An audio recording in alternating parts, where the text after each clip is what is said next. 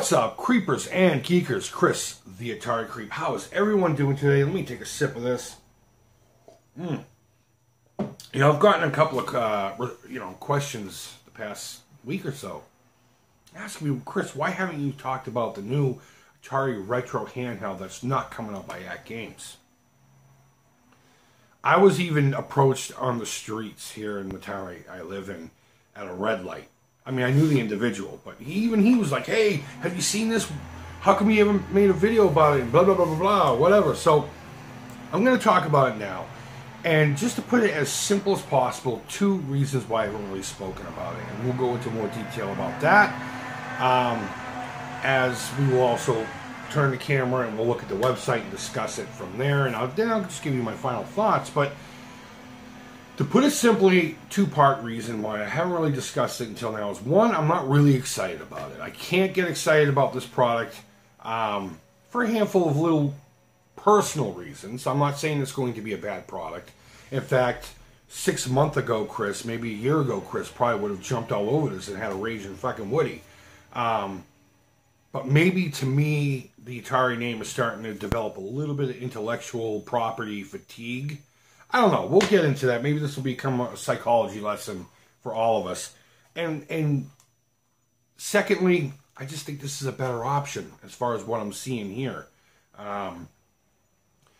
This is expandable. I mean, you get the SD card slot right here, which I've yet to utilize. So, but should I want to put the majority of the console's library on here, I can. Whereas I'm not seeing that with this double the price option. So I'm seeing that, the intellectual fatigue. I'm seeing it doesn't really have the same kind of functionality. Now, that shouldn't really bug me because I'm pretty sure everything is going to be internally. And by that, I'm talking about what At Games was able to do with these buttons right here. You know, I'm staring at the screen. I shouldn't do that. But maybe they'll do all the little switches from the console internally. And that's fine.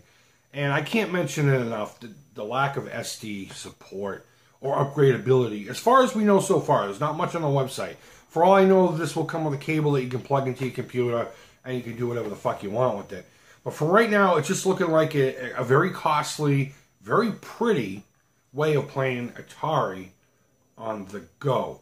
Now, before we look at it, I also want to note that they're also offering a joystick plug-and-play that looks like your typical Atari joystick plug-and-play. It looks like an Atari joystick, and it's got X amount of games in it. And it looks identical to what we've seen in the past, so I can't get really excited about that either. Maybe the quality will be a lot better, but regardless, let's look at this fucking thing, and let's talk about it, and I'll give you my final thoughts. All right, so here we are. As long as I don't knock the fucking camera over, we're on the UK-based Funstock Retro co.uk Atari Retro handheld. I find it funny right here. It says reviews. Right now, it's available for pre-order at, I'm assuming that's the pound symbol, so it's $34.99 in pounds, which is roughly about $80 to $90 here in the States.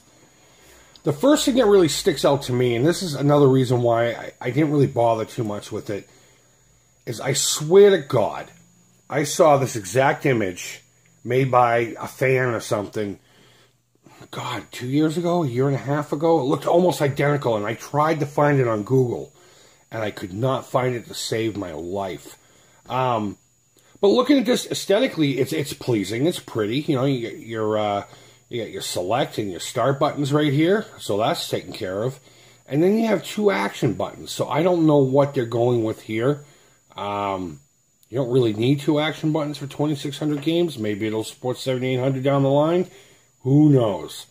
Then you have your directional thing here, which looks like it's probably going to be more akin to the one that we have on our 3DS, which to me, I guess, wouldn't be that big a deal. It'd be nice if they put like a little spinner option around it, but we'll get to that here in a little bit.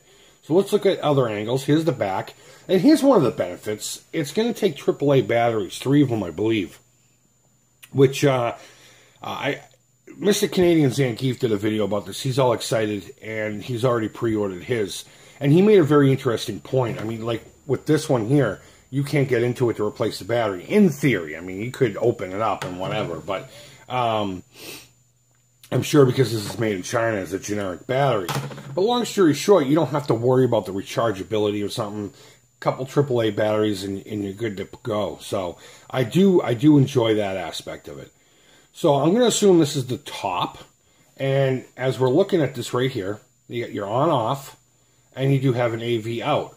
Very similar to what we had with this.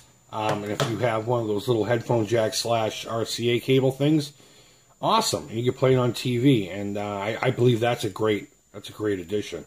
Because sometimes looking at little screens can get annoying. So here's another picture of the side. Here's a picture of the bottom. I can only assume that's going to be a headphone jack. Because we're not going to need a charging port. It would be nice to see some kind of a USB something down here. Again, so you can plug this into a computer and update it somehow. And then the rest of it is just pictures of Atari games that we're all familiar with. So let's go to the read more here. And they talk about, and they don't give us much specs, but it's, you know, it's a re-imaging of design with the wood grain effect. And yeah, it's very Atari 2600, which is very cool. I do dig the aesthetics. It has 50 built-in games, and we'll get to that. A 2.4-inch screen, AV output, which we've already mentioned. Responsive buttons. That's that's kind of a weird inclusion there. I mean, of course they'd be fucking responsive. I would hope so. I hope that would be a given, but apparently they think it's a feature. So whatever. And then AAA batteries required, which are not included, but that's okay. They're cheap enough. So let's get to the list of games, and yeah, and then we'll you know, whatever. 3D Tic-Tac-Toe, Adventure Air Sea Battle, Asteroids with a registered trademark, Blackjack Bowling, Breakout, Canyon Bomber, Casino. We have Centipede, great game, Circus Atari, Crystal Castles, Demons to Diamonds, Desert Falcon. That's a good game. Dodge 'em, Double Dunk, fun with numbers. See, that's definitely a must-have right there. Golf on the Atari 2600 is amazing. Gravatar, Haunted House, yeah boy. Home Run, Human Cannonball, Maze Craze, Millipede, Miniature Golf, Missile Command, Night Driver, Off the Wall, Pong Video Olympics, Quadra Run, Radar Lock, Real Sports Football, Tennis, and Volleyball, Sprint Master, Star Raiders, Steeplechase, let me adjust the screen here, Stellar Track, Street Racer, that's a fun game, Submarine Commander, Super Baseball, Super Breakout, 3 of the Earth World games, all 3 of them, Tempest, which, I don't know, I don't think on 2600 it's all that great, but it's fun to see. Video Checkers, Video Chess, Video Pinball, which I love, and of course, the always almighty Yaz Revenge. My only problem with this list is the same one I had with my Atari Portable here, and anything that comes out that's plug and play. The inclusion of tons of paddle games and the Sword Quest games. Aside from that, it's a pretty solid list, and you really can't complain. I mean, that's what the Atari had to offer. It'd be nice if they could get some titles that really define the Atari, like Space Invaders and that Pac-Man and even E.T. and Raiders of the Lost Ark and stuff like that. But I understand there are some licensing deals there, and it'd probably be a lot cheaper just to go with straight Atari intellectual properties. And, yeah, but overall, I think it looks like a nice unit.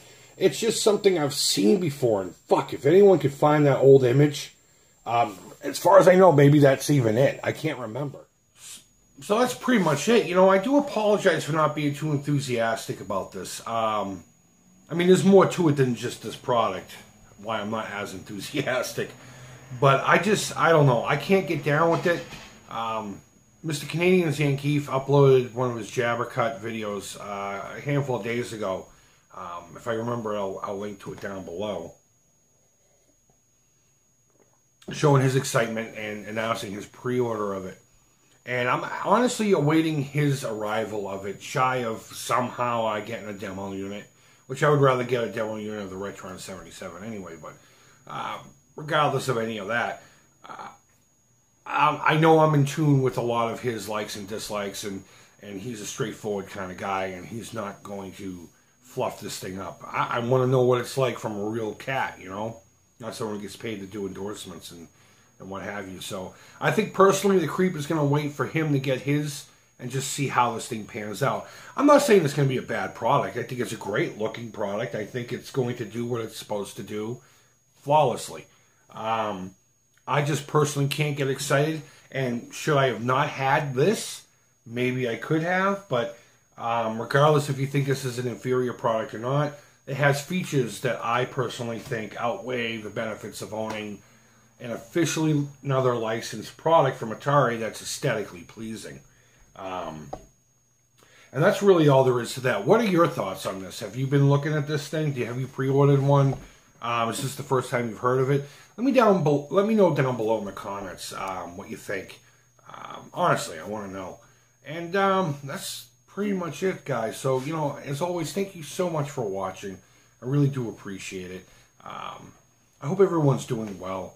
School season has just kicked in, so our schedules are all out of whack again, hence the sporadic schedule as far as my video uploading is concerned. So I hope you're bearing in there with me, but I got some content. I got a whole bunch of notes here on episodes here I'll probably pepper in throughout the next couple of weeks. So guys, like I said, as always, thank you so much for watching.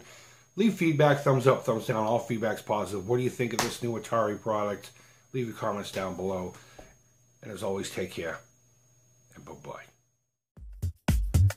Hey, what's up, folks? The Creep here. Thank you, as always, so much for watching.